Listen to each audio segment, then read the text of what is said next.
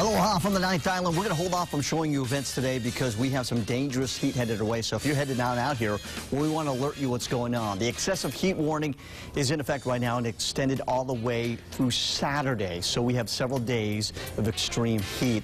That includes the mountains here too, all right? So tomorrow, expect temperatures to soar to 113 in the afternoon. Well, even with the cloud cover, not much relief at all. We'll come very close to records tomorrow, but possibly tying records Wednesday, Thursday, Friday, and maybe even Saturday, breaking records on those days. Look at these numbers. 1 teens out here and slight relief on Monday after Dad's Day. Be careful, you're headed out here.